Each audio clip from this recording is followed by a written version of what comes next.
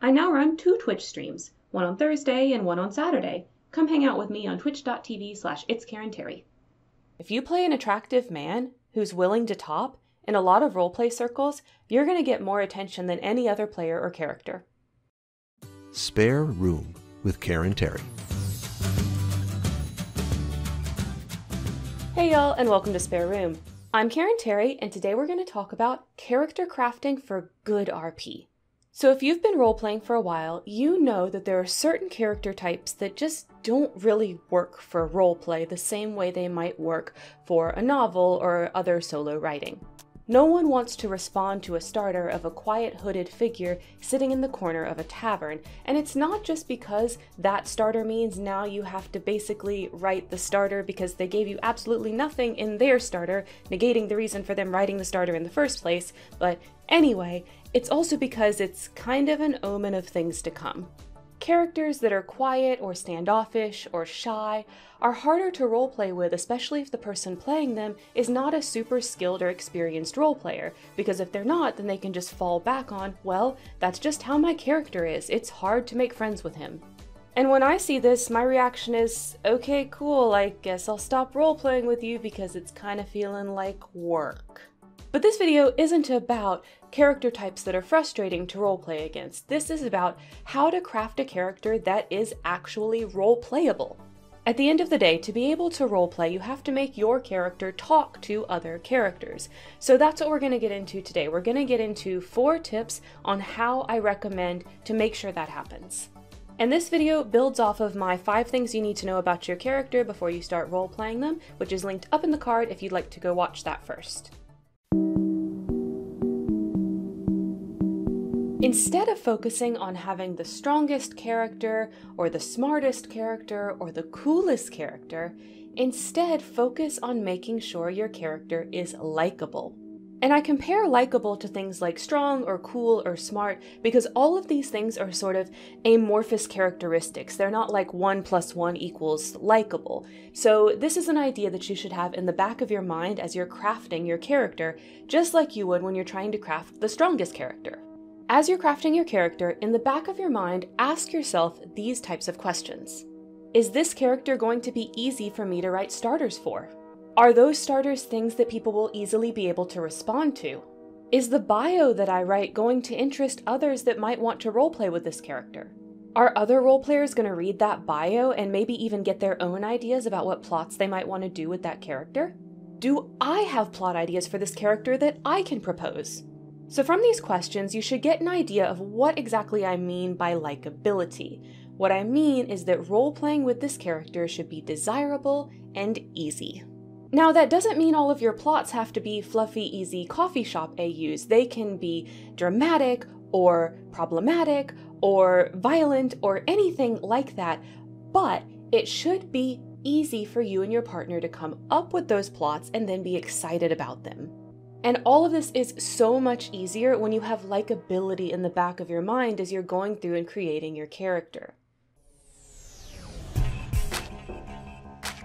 In my 5 things to know about your character video, I talked about having strengths and weaknesses for your character. So in this video, I'm going to break down a particular method that you can use for crafting those strengths and weaknesses to try to make sure they're balanced.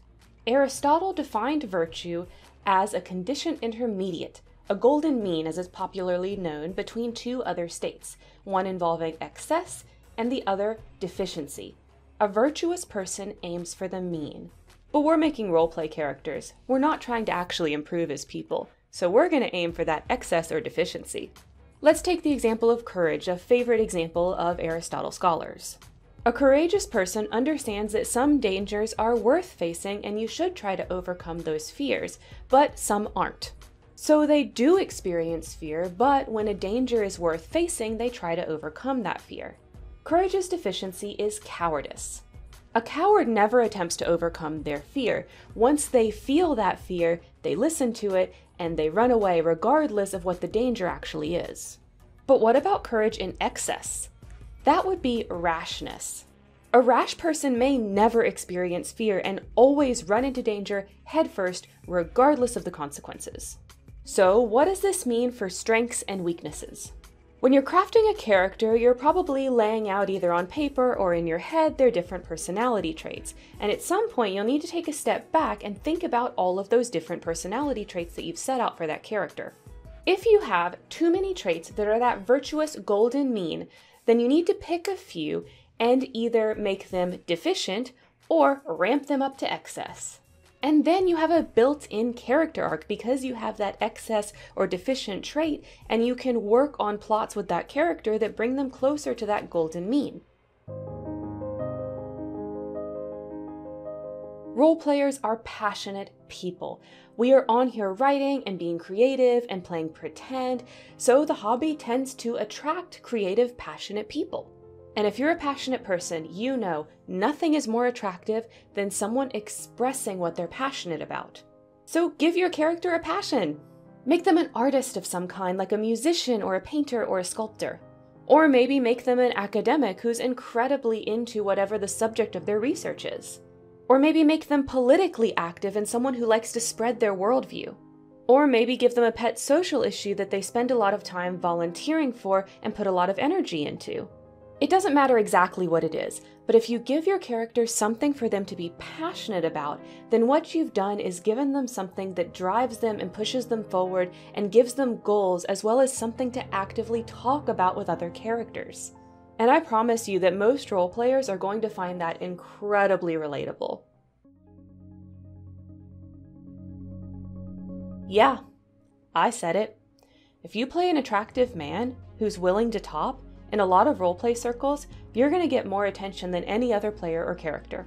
If you're in fandom roleplay, playing the most popular character in the fandom is going to get you a lot of attention.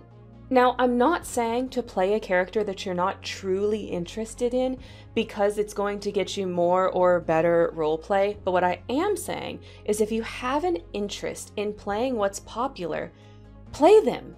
I think some role players get a little intimidated when it comes to playing something they know will be popular, like they get scared of screwing it up.